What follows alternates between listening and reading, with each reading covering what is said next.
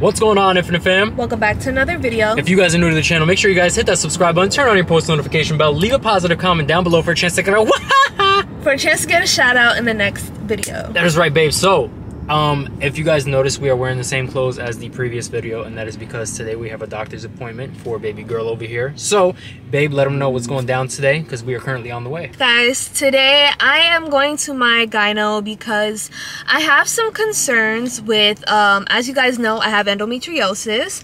So I am basically going to ask the doctor what are my chances of being able to get pregnant. Last time I went to the doctors, they did an ultrasound on me and they found a lot of scar tissue, and they pretty much gave me medication for it to basically, I guess, help the situation. When I asked the nurse practitioner if like I can have a baby, she was kind of just like, that is more so for the actual doctor to answer.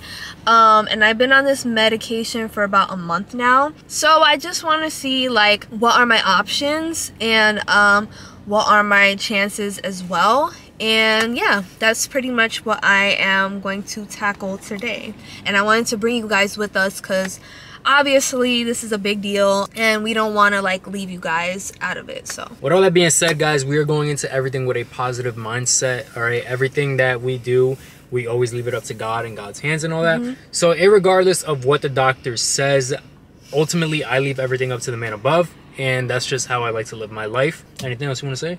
Nope. So we'll catch you at the doctor's office. We made it. We are actually in the waiting room right now. Baby, nervous? Yeah. Why are you nervous? Doctors give me anxiety. I got like a slow zoom going in on you right now. The stress. But yeah, guys, we're just waiting right now for him to come in, and then we're gonna ask him if he wants to be on camera, because we want to ask him if this whole conversation, if he's like comfortable with just it being on camera and whatnot. You know, obviously we like to ask people before putting them on camera. Any last words? I feel like I'm about to die. Any last words? Why kill me? All right, love.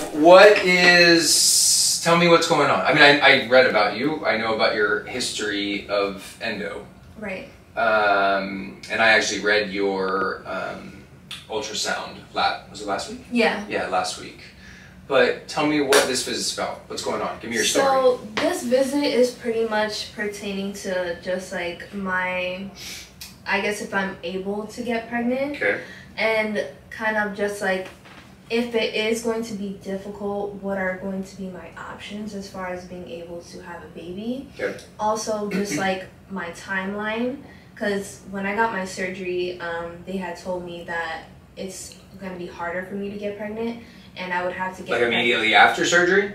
Just in general. Oh, okay. Than like the average person, okay. As well as like if I do want to get pregnant, that I should start now, because if I want to wait a couple years, I won't be lucky. Pretty much. That last sentence, I don't understand what they meant by that, unless they're just saying that if you're going to have trouble, you should start sooner rather than later. Maybe that's what they meant. Probably. So, I mean, the true nitty-gritty of it is no one can tell you whether you can get pregnant or not with you having all of your parts intact. We know that you have endometriosis. Your ultrasound showed and suspected that you still have either some scar tissue or new scar tissue. Because it looked like on the ultrasound that your ovaries were kind of stuck behind your uterus. Right. Now, that again, that's just an imaging. That's not me live inside of you knowing. Right. And so there's no way to really know your fertility state 100% unless you're going to go through a full fertility workup, which is possible, although I am not a fertility specialist per se. I know how to do a lot of the lab work that they do. I can order a lot of the tests that they order, but I am not a true fertility specialist. So if you want the best of the best, which would be a fertility specialist, and they can take you through that. And what that's going to look like is it's going to be a decent number of visits with blood work. It's going to be a skin analysis from this young man. It is going to be potentially a saline sauna where they inject your uterus with some saline to see whether there's any polyps or anything like that sitting in the cavity. It will be potentially what's called an HSG, which stands for a hysterosalpingogram. That's where they see whether your tubes are open. Okay. So I mean, it can be an extensive workup, and each one will give them information. Now, what of those things can I do? I don't do saline saunas, but I do hysteroscopy. So to me, it's actually a step above. I actually can put a camera inside of your uterus and see, is there something there that doesn't belong? And even get a tissue sample to say, hey, look, her endometrium is healthy. I can order a hysterosalpingogram. Instead of doing it with them, you can do it at a radiology facility. So there are things that we can order without them. Okay. I can give you an order for analysis for him to get his sample to make sure, because 33% of the time it's male factor induced. Okay. If all of that comes back as normal, then it's, then the blood work, that is more in their realm. So I know how to do some of the blood work and I know what blood work they're looking for, but there's very specifics when it comes to that. Some of the labs I can't even draw here. You have to have them done at the lab. Okay. Because they have to be immediately frozen. Gotcha. So saying, can I get pregnant is kind of a loaded question, right, because anything is possible, but you need to, unless you guys are just going to dive into it and try. The definition of infertility is 1 full year of actively trying to get pregnant without getting pregnant. Okay. That is when most at your age will say that warrants a fertility workup. Okay. Now, you should not be trying to get pregnant while you're on the medication that you're on right now. That I know. Yeah. So remind me, when was surgery? A year ago, Okay. exactly. Okay. And you started feeling things kind of flare back up? Immediately after. Okay. Yeah. Do you know, like, how well or not well they were able to clean things up? I was told that my surgery was very difficult. Okay. Where was it done at? Remind me? It was in New Jersey. Okay. And it was in New York City.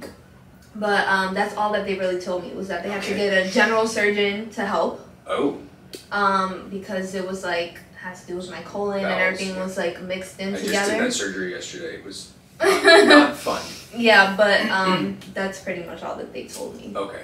Okay. So, without that operative report to see how much they did or didn't do or could or couldn't do, it's impossible for me to know what your baseline was. I mean, if your colon was involved, do you remember them ever giving you a stage of your endometriosis? Stage 4. Okay. Okay. So your colon was 100% involved. Yeah. And it basically means that the area underneath your uterus, which is called the cul-de-sac, is gone. It means that your colon likely was just stuck to your uterus. So you were the case that I had yesterday. Oh, no. I mean, it is, unfortunately, endometriosis is it's a nasty beast. Yeah. And so that's why they probably need a general surgery to kind of push down your colon and detach it from the uterus. Yeah, I think that's what he said, actually. And so then, the downside to any surgery is that with each surgery, with each tissue that you touch, tissue can stick back together. Gotcha. So whether your ovaries were stuck where they look like they're stuck on ultrasound now, or whether they re-stuck there, is impossible to know. But if they stuck with the tubes, then it can be blocking your tubes. That's where the HSG would come into play. So they inject you with some dye and see whether the dye comes out the tubes to see whether the tubes are open or not. Gotcha. If the tubes aren't open, then you can't get pregnant without IVF. That's where those brilliant fertility doctors come into play. Gotcha. Okay. Gotcha. So you guys have to make the decision of when are we going to try, and whether you want to do the conservative route and not do all of this crazy testing, come off the myfembree, try, and if you get pregnant, great, then who gives a, then you know your answer. Your answer is yes. And actually getting pregnant helps endometriosis, so it keeps it quiet. Which is a great thing. Or you don't get pregnant and you're ready for the workup, or you can stay on the myfembree and we can do some of the workup so that you know exactly what's going on, so that you know you know, when you come off the MyFembry, how difficult or not difficult it may or may not be. Questions? Does that all make sense? Yes, everything makes sense. And very informative. Answered a lot of like my worries and questions. I feel like the only question that I have is if I do have another surgery, would that help me or harm me? It depends on what we find when we go in to do the other surgery. You know, sometimes doing surgery can cause harm. Okay. Right? If I may have to damage your tube in order to detach it from something. You know, and whether it was damaged already before we start versus not is going to always be a mystery. Right. With each surgery, just like I said, it can create new scar tissue which can actually make you worse than you were before surgery. So I'm not opposed to surgery. I do surgery all the time, every week. But in patients with endo, you have to be very careful and weigh the risks and the benefits to taking them to surgery every 6 months to a year versus knowing when to say you really should stop and see if the medication will treat you and see if we can do a non-surgical approach first. Because if not, before you know it, you're 40 years old and you've had 40 surgeries. Right. That's what and each one gets more and more potentially complicated. Okay. I guess I'll just continue to take the MyFembry. How are you doing on it? I actually like it. Good. It's helped a lot with my pain. Awesome. I'm glad it's helping your pain. Yes. All right, love. We are not going anywhere. We are always here for you. I'm sure you're following up with when it comes to the MyFembry. Yes. If you guys get home and you have questions or you change your mind about anything, I'm always here. Okay. We can start the workup whenever you want. We can refer you whenever you want. It's easy peasy. Okay. Okay? Thank you so much for Pleasure. Do you have any questions, sir? Actually, one, yes. If we did wanted to start trying to get her pregnant, how soon would she have to stop the medication? I would probably recommend 3 months. 3 months. Okay. Gotcha. Which is that's a all miserable 3 months for her. Yeah, but I mean, you know, there is no real hard fast rule, but 3 months not only gives time for the medication to be out of her system, but it also gives time for your body to kind of re-regulate itself. Because one of the very important things in dating a pregnancy and figuring out how far along you are is what your last menstrual period was. Right. So if you're just like constantly spotting and we don't really know when your last menstrual period was, yes, we can eventually figure out how far along you are by ultrasound. It's more accurate to know it based on your last menstrual period than it is to date you by sono. Okay, gotcha. Okay, thank you. What other questions, sir? That's it. I'm good. All right, team. Thank you so much. All right, Infinite Fam. So that was probably the most personal I think we've ever gotten on this channel as far as like in depth with my, I guess, endometriosis. Definitely don't want to put everything that was said in there because I'm a little embarrassed, not gonna lie, talking about all my surgery and all this stuff. But I feel like after that conversation, it's definitely a lot to think about. Man, I'm ready to start. Are we trying tonight? He said 3 months, and that's if I'm off my vacation. You hear me? Okay. Off of my medication. I see where my brain's at. Okay, so let's go home. Let's throw out your medication. We're not gonna throw it out. Let's like put it in the back of a cabinet where it's not seen. All right, and then we'll wait 3 months, and then we'll get the party started. Absolutely not. That's crazy. So. I have to give myself 3 months, get used to the meds I'm on, and I've only been on it for like a month and a half. So I have to like get on that. Hopefully it'll help. Like I said, everything's still up in the air with as far as my timeline. So I don't know. I think I just have a lot to think about. And yeah, what do you have to say about all of that? You learn something new every day. When he said 33% of the time infertility is caused is because of the man, I was like, wow. I was actually very surprised with that. So yeah, you learn I didn't something know new that. every day. So 33% of the time, it's the guy's fault. See, 66%, 67%. It's always the females, man. You guys just always causing problems. Shut up. Yeah, just being toxic and you're just being girls being girls. Are you done? Yeah. Anyway, yeah, so we'll just wait it out and see what's gonna happen from here. Do you think he was judging our lisps? Yes. I could tell he was looking at me while I was talking, and I could tell like he was looking at my lisp, and I was getting like mad self-conscious about it. Bro, I hate this lisp so much. I hate it too. Like it's so annoying. I don't want to wear liners anymore. I honestly just want to get veneers, but I'm scared with veneers because like sometimes I don't know, it just doesn't end up going well. But I'd rather just go the natural way, so we're gonna go the natural way. Well, we already started it, so yeah, we already started. It is what it is. Can't back out now. All right, guys. So we finally made it home. Fast forward about a half hour. That traffic was insane. Florida is becoming more and more populated. I don't know how I feel about that. I think it's the area that we're in. Honestly, I feel like I think it's just Florida in general. Everyone wants to come down to Florida because everyone just hates the cold. That's us. Yeah, pretty much. But all that being said, guys, that is the end of today's video. So overall, a pretty much positive outlook on everything that went on today.